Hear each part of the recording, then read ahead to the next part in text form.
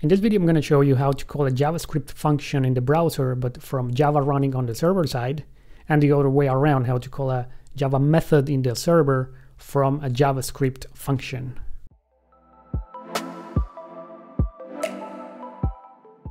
All right, so I have this project here, and in fact, there are many projects because this is part of my upcoming book on Vaadin, but this is the important one. This is just a Vaadin project with one class, with one view that extends vertically out, and it's this mapped to this route.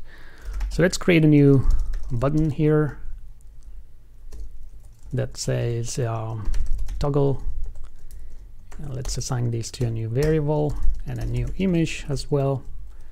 So I guess this requires the source and the alt. Okay, so I'm gonna grab the link from here, from the OpenJDK page, copy image link. A very cheerful Duke, and maybe we want to make this image widthful. Maybe that's a good idea. And of course we need to add the button and the image to the vertical layout. So let me open a web browser over here, and let's request that view. Don't show this again. Yeah, so it's working. Now what we want to do is we want to call a JavaScript function from here. This is server-side Java. And so for that we need to create first a new JavaScript file here in front end. So I'm going to call it script.js. Make sure that you are adding it here. There we go. Let me move this over there so we can see the Java code at the same time. And we need to load that file with JS module, and it was called script.js. Okay, so now we can define the function here. So you might think it's a good idea to just go ahead and create a function like this function. Let's say toggle, and we pass the element, right? But in fact, what we want to do is add a new object to the window scope, if you wish. And let's move this over here, and so the notation should change to this because it's an object, and so this object is going to be a function. And now we can implement the functionality to toggle the visibility, let's say, of this image. And I'd like to use jQuery. So we need to load jQuery. The way you do it is the same. It's actually a script. And I'm going to get it from here. I have the page ready.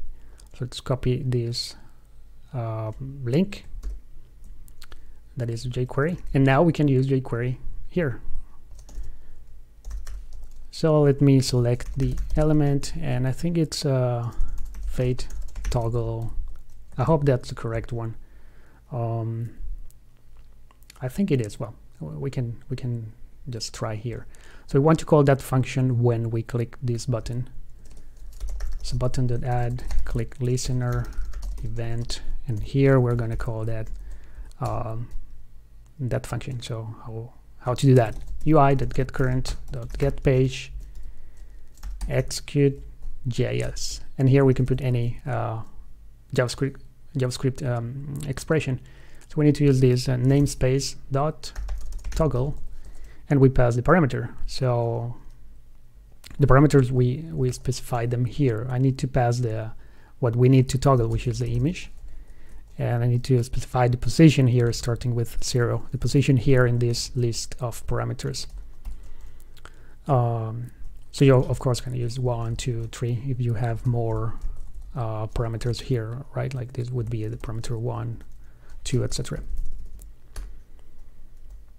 Okay, very good. I think this should work. Let's see if this restarted automatically. There we go. So now we can toggle the cheerful Duke. Very good. What else can we do here? How about returning something? If we want to return, for example, new date dot, let's use, I guess this, that should be a string. How can we use that that value here in the server side. So if you have a look at this method, it returns a pending JavaScript result.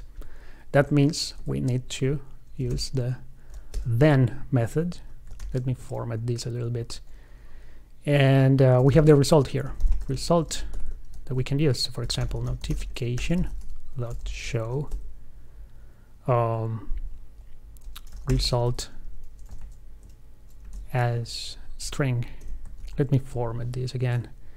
Okay, so that's how you use the return value from the function. But there's a problem still. So let me refresh this to reload everything. You will see that this is null, so it's not really taking that. It's because this result is the return value from this expression, and this is not returning anything. We need to say return some value, right? So remember to put this return here. Now let's try that again. Toggle. Now we see that it shows the date. Very good. Okay, how about the other way around? How can we call a Java method from JavaScript? So let's explore that. For example, let's say we want to add a click listener to this. Of course, you can add it just with add click listener, but we wouldn't learn much if we do it that way. So I want to add a click listener here in JavaScript to this element, and then call the server. Okay, so for example, we want to call a new function, method here, show or let's say click notification, and we can pass the coordinates of the click event, and we can show the notification here. Let's show, actually let's do it in a nicer way. Message equals string dot format clicked at, then some number and another number, x or y, and we show that message.